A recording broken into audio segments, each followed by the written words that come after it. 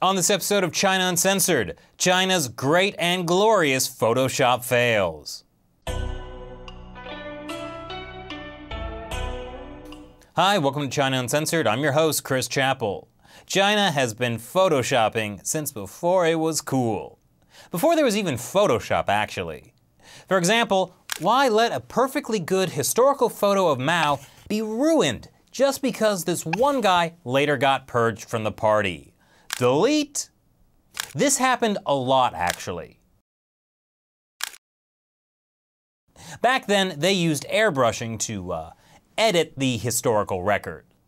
Unfortunately, advances in technology don't necessarily make people better at what they do. So here are 5 shocking examples of Chinese Photoshop fails.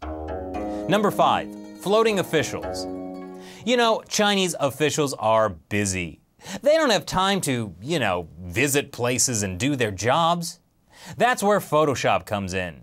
Here are some such hard-working officials inspecting a new highway in Sichuan. Yeah, no one was fooled by that. Netizens mocked the bad Photoshopping by showing that they have better skills than the government. The Guardian called it one of the worst doctored photographs in internet history. But I'm guessing no one at the Guardian saw these next 4. Number 4, doctoring the elderly. The story is, these officials were supposed to be visiting the oldest woman in Ningbo City. Then the local government actually tried to pass off this photo as real. But like this official's legs, the government's attempts to doctor the photo are pretty transparent. Why is this old woman so tiny? How does anyone decide this looks okay to publish? Eventually, officials admitted the image was doctored. Shocking! That they admitted it, that is. In an official statement, they said the image was fake, but they did really visit the old woman. And other photos emerged showing that, at least at some point, they did. So why the fake? Well, according to the statement, the photographer wasn't able to take a picture that could fit all the officials and the elderly woman. I mean, you know how hard it is to take a photo of 5 people at the same time. So they had to fake it. But that doesn't explain why they had to fake it so poorly. Number 3, copy and paste Africans.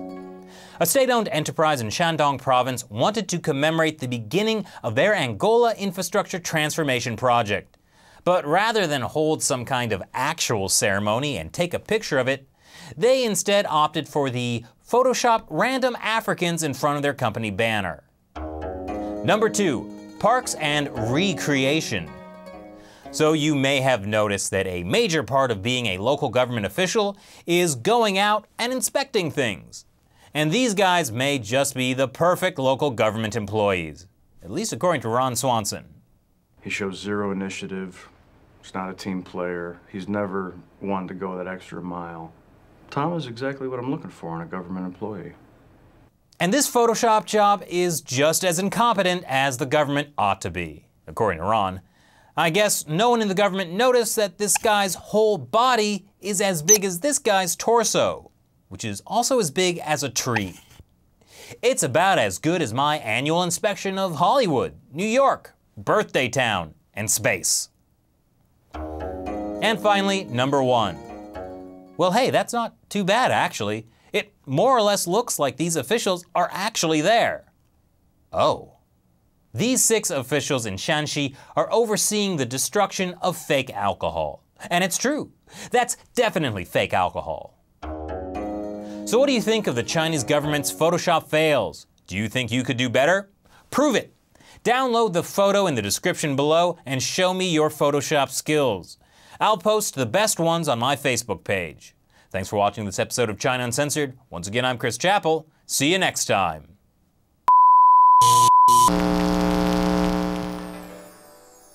On this episode of China Uncensored, with Brexit, China just hit the propaganda jackpot. War.